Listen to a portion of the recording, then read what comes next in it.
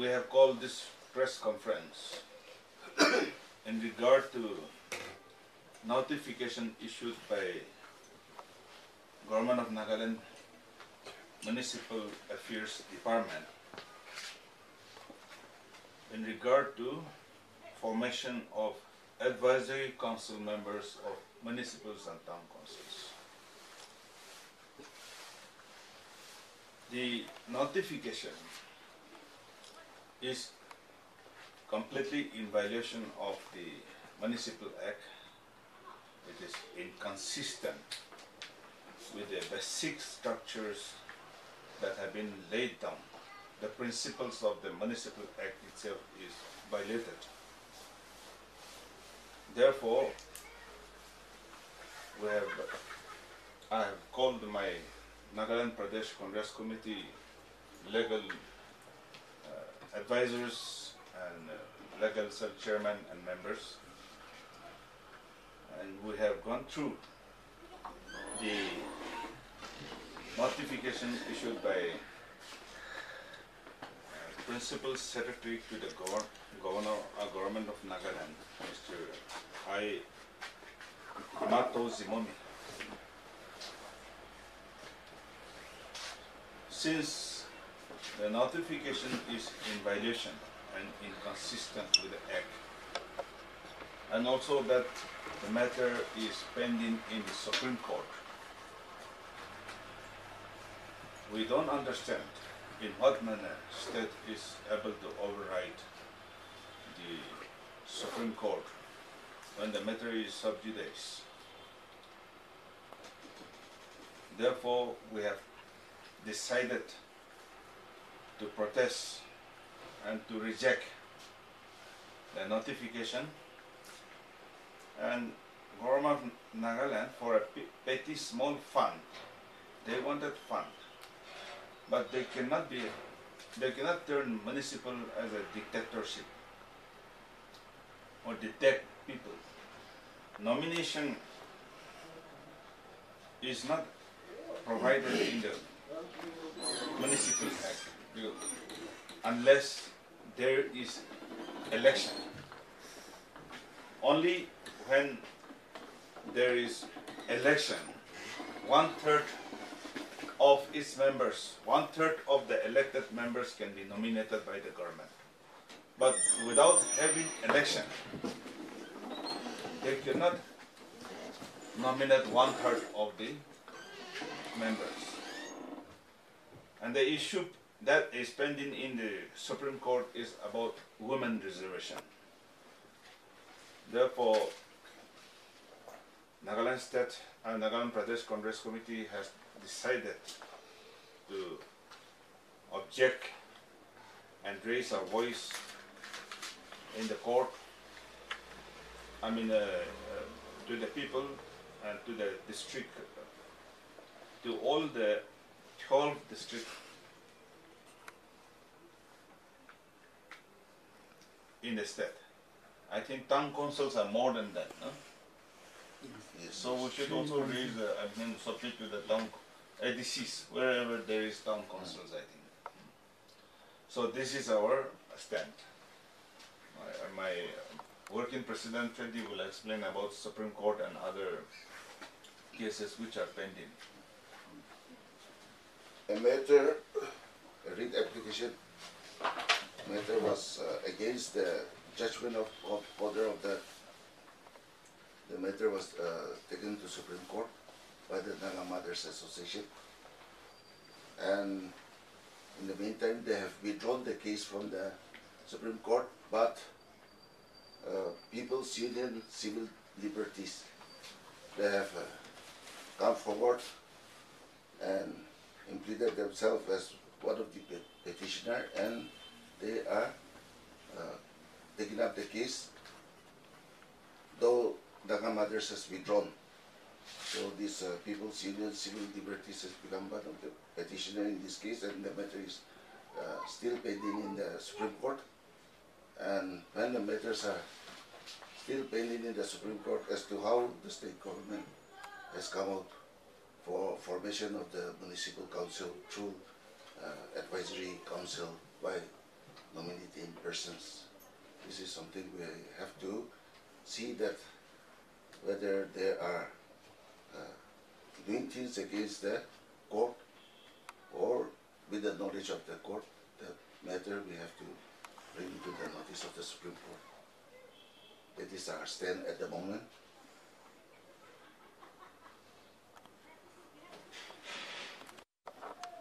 They might be doing. We are yet to know that. Okay. So what exactly But is the the matter Congress is going to pending do? in the Supreme Court. So what Congress is exactly going to do now? Just protesting or submit any petitions in the court or representations to the We will court? submit petitions to all the deputy commissioners and wherever town councils are there, to additional deputy commissioners objecting the formation of advisory councils through nominations.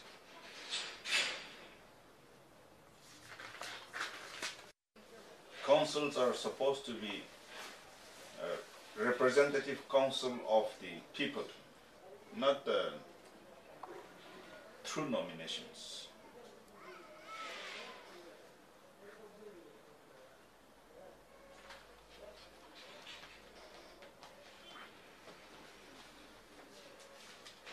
If they want to amend any act, they can amend. But they have not been able to even bring any amendment in the House for this long. And now they have brought the idea of nomination because that is easier for them to manipulate and also to detect the people.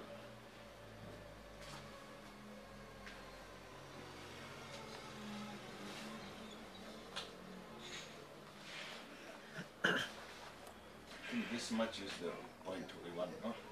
If you have any question, you can ask. It recently formed a committee. I think you are aware of that. It has formed a committee to look into the Municipal Act altogether and submit its recommendation to the government. But still it is in the process. That is why the government is going for nomination, as said by the government, for stopgap arrangement. But the Congress is totally against that also. That means. No, looking into the act, we have no objection. Government has the authority to amend, to improve. But without doing that, how can they just nominate and run the affairs of people? When you are to run the affairs of people, it has to be represented by the elected people. And only 1/3 of that elected people, government and the provision says only 1/3 of people can be elected, members can be nominated. So without having the basic election, how can they start nominating? So one third of the elected members. can be 1/3 nominated. of the elected members, government can nominate knowledgeable people. Knowledgeable means those who are having expert in some field to aid the elected members. That means without election means it is illegal. Without election, this nomination does not arise.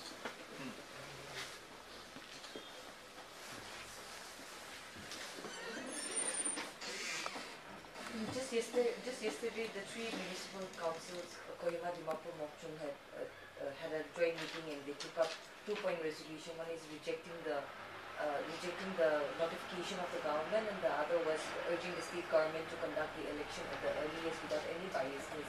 So does the Congress stand with the three municipal council decision? We have the same objective. We stand with them.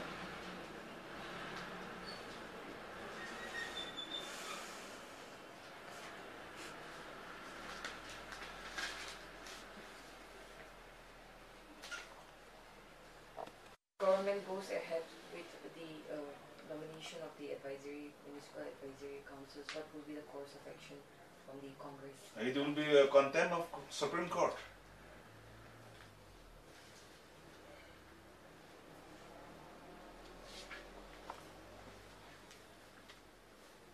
You are Isn't saying it? you have said you submit petition to the DCs and ADCs, but whether you are approaching the court also in this matter? Since the matter is sub judice in the Supreme Court, I don't know whether the High Court will say anything. You have the Supreme Court judgment? Any copy? Judgment as such is not there. Judgment as such is not, but there is special leave petition number 26794/2012. Appeal number, civil appeal number 3607/2016, filed by Naga Mothers Association. But as my working president has explained, as matter stands still there. So when they withdrew this petition, so the case still remains? No, that's what I've already explained. Yeah. Naga Mothers has withdrawn the case. Yes. But at the same time, the People's Union Civil Liberties has come forward to be the petitioner by including themselves as petitioner, and they are pursuing this matter in the Supreme Court. So when did they refile the petition there? No, This civil, the same case, they have included themselves as Okay. the petitioner Okay. in the case where the Naga Mothers has withdrawn. Okay. Now the petitioners are the People's Union for Civil Liberties. Yeah. Yes. Instead of Naga Mothers Association, now it is People's Union for Civil Liberties. These are the people who have filed the case. Where Yeah, is it? the Where is it petition. based? The Supreme Court. No, I mean this. People's Union. Union for Normally, they're based in Delhi, but Delhi. they represent all for the people of India. okay. What exactly NMA was compelled to withdraw? The reason is known by them. This is regarding 33% reservation. Yeah, okay. I don't know for what reason Naga Mothers Association have withdrawn, but then the other society has come forward to sustain the petition.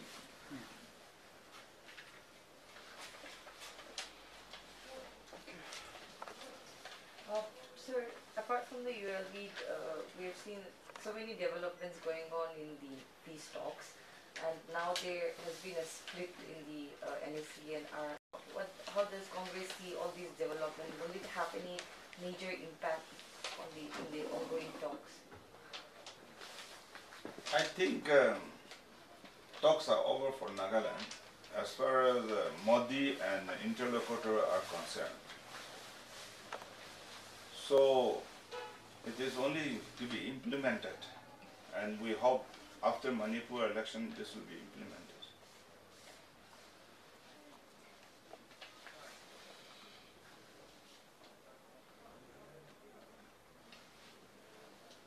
So besides that, what is the opinion of the Congress on the district demand by Cheminu? They are going very intensive agitations they are conducting. Even tomorrow they are going to have walkathon. You see, I have nothing to comment much on that, but unless powers are decentralized, if everything is centralized at Kohima, then people think by creating administration posts, they will get some powers, access to power.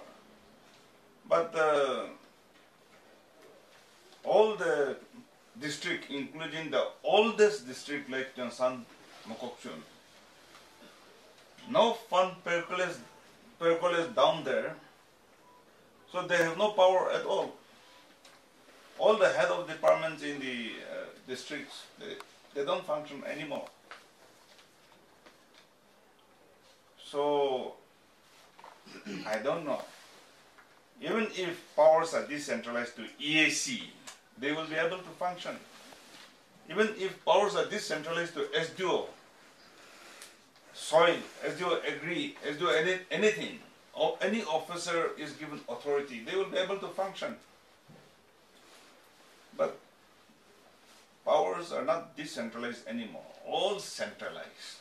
Funds are centralized. Therefore, government I think in a complete mess.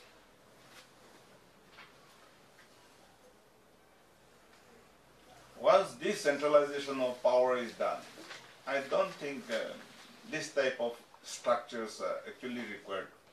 Too much of administration structures, this, that. But nobody is functioning. Everybody is drawing their salary through ATM. And now government has again started thinking of e-pay. So nobody will need to work. You don't need to mark presence in your office anymore.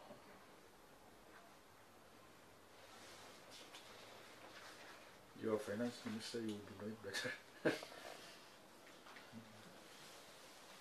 I don't know. Only salary, they are even unable to pay salary.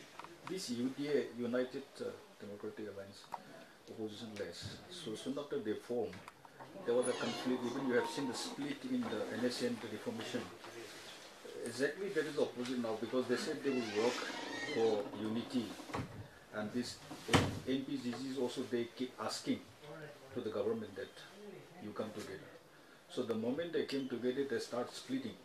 What is exactly you feel? They don't need to say anything. We are all for solution. Only the state assembly need to say, okay, whatever has been decided, please implement. That itself would have resolved everything. But instead of endorsing the decision, the negotiation which they have taken place, they are asking for negotiation to continue. What more to negotiate? After having concluded, what more to negotiate? They should give us opinion. Their agenda should be laid down before the people. What more to negotiate? So as per the NMPG's talks have concluded, and from the government of India said talks have concluded, like formal talks. However, the NSN IM are still standing firm on that talks. It's still going on. So I have asked this government of India. When framework agreement was signed, what was the inner mind of government of India to give to NSN IM? They said to organize the 12 hill district into one autonomous council under 6 schedules. Maybe territorial council or nomenclature, something like that. But hill district in Manipur are not united. That is how they could not do it. Then they started talking about flag and constitution without mentioning sovereignty. Do we need to register our name in the Society Registration Act with the flag and constitution if sovereignty is not there? I don't think that is so. So it has become meaningless. What is the inner mind of their demand? They should spell out.